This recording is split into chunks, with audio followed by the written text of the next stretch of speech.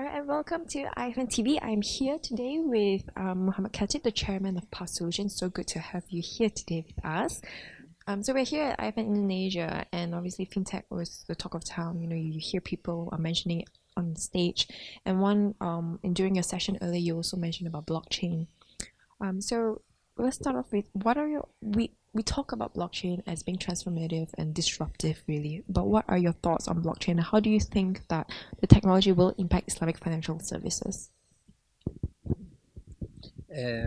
First of all, let me differentiate between blockchain and cryptocurrency, because a lot of people mix up those two things. The blockchain is the technology, the underneath technology that actually cryptocurrency is running on. Cryptocurrency got a lot of bad rap, and many people question actually if it's Islamic or Sharia compliant. So this is really up for discussion, and we haven't really seen a lot of scholars, probably one or two, who actually came out and said cryptocurrency is actually Sharia compliant. Blockchain itself, it's an amazing technology, and it's an infrastructure technology that allow two parties to communicate in very secure and confidential way. And of course, on top of blockchain, you can have the smart contracts, which are very important documentation of any transactions. So I believe this will transform the whole internet, because till date, the internet has been insecure. Like when you get an email or you receive a piece of information, we saw what happened in the US election and all that, you really don't know who's the source of this information.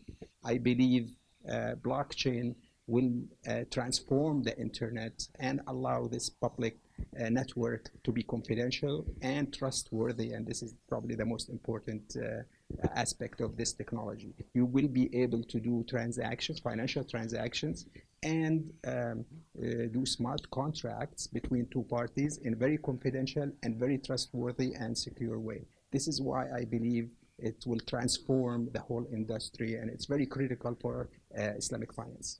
Transparency, accountability, security. But apart from blockchain, what other trends? You know, what other fintech pattern are we seeing in the Islamic finance space? Where do you see opportunities? How do you think Islamic financial institutions can leverage? Of course, when it comes to technologies, it's what we call the fourth industrial revolution technologies. Islamic finance is not isolated from what's happening around the world. I believe one of the most important technologies is the artificial intelligence, AI. It will definitely transform the financial industry as a whole, and Islamic finance definitely will take use of this important development.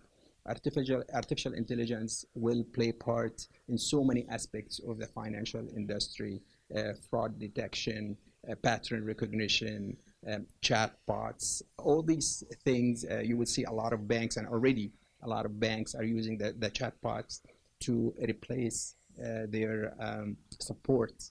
You will see the fraud detection. A huge amount of data is coming through the internet and the social media. The pattern recognition, knowing your customer. Banks will always talk about segmentation. I think it's gonna become the segmentation of one person, individual, knowing everything that he needs and target that individual, instead of just saying, is the person a male or female, is he the age or whatever. So the segmentation of one is very, very important trend, and only the computational power of big data and the analytics of this huge amount of data that's coming through the different channels.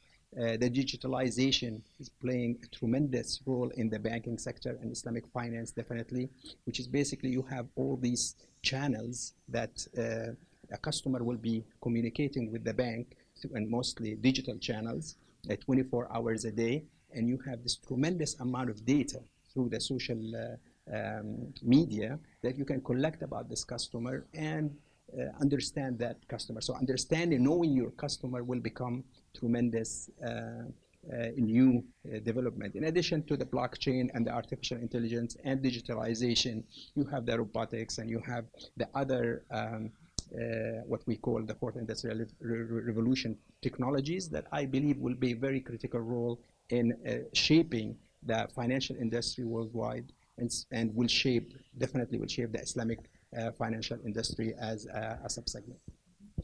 Path Solution is a global company with a very wide geographical footprint.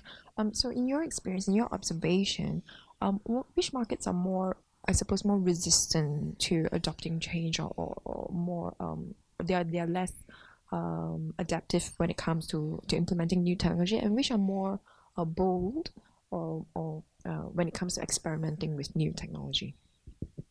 What we have noticed is the Western world, especially in Europe and Great Britain, the government is taking steps to force the financial industry to open up. So we have the directive from the EU, PSD2, that forces every bank to open their API and allow fintechs to access to their data. The same thing with open banking in England. We saw also the British government forcing the banks to open up their data. We believe other banks in Asia and even in the US recognize it out of an opportunity versus being forced by the regulator. And they are building this openness and this digitalization into their systems. What we also saw, which is very important, is in Africa, where there is no traditional legacy networks, they're actually using mobility, and they're very advanced in mobility. And a lot of banking services are using this mobility in Africa to replace the traditional network, and actually to skip over what we call the copper network and the traditional network. So we saw on the both extremes an aggressive move toward this technology. What we've seen is the middle market and some of the Middle East countries where regulators have not been as aggressive to go after this technology, and we have not seen as much movement toward fintechs as in other countries. But we believe that the whole world is moving, it's just different speeds, and I don't think there is any country can afford to slow down. As far as Islamic financial institutions are concerned, what do you think are the biggest challenges Sharia banks face in implementing or adopting technology? I believe when I look at the banks, I do not differentiate between Sharia-based banks and traditional-based banks.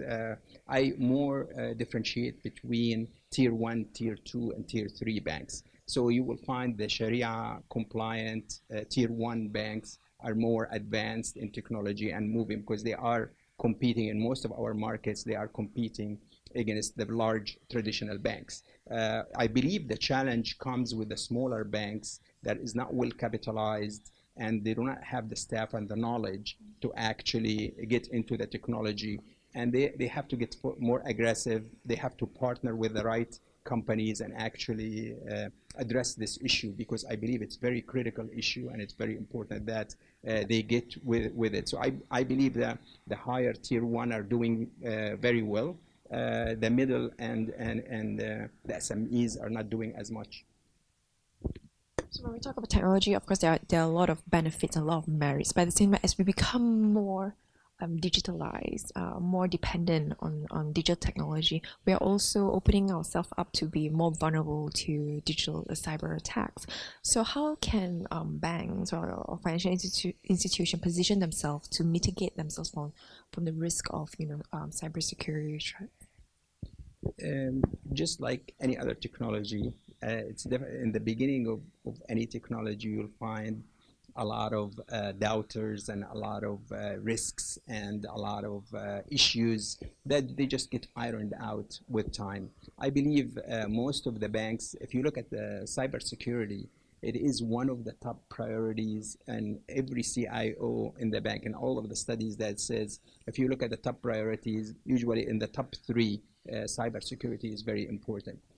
Most of the banks understand the importance of this issue, and they are putting a really huge focus on it, which allowing them to address it better. I believe so far from the banks that we're working with, they're doing very well. Of course, there's always going to be issues and there's always going to be threats, but we feel that the industry first and the technology side and the financial industry realize the importance of it and addressing it very well. So I really don't think it should slow people from adopting technology. I don't believe it should.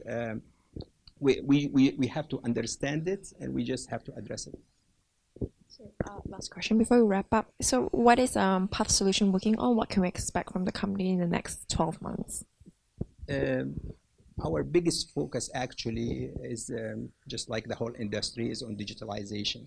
Our customers are demanding digitalization. We have started investing in this few years back, and we're working with most of our customers on moving them to the digital world and opening up their back-end system. So with release 14, which is being implemented in many of our customers, it's an open architecture, an open platform, open API to support the EU and the British initiatives. In addition, we actually doing some artificial intelligence. We're doing fraud management based on artificial intelligence. We are working on a couple of initiatives in blockchain that we will be announcing in 2019. We're very excited about that.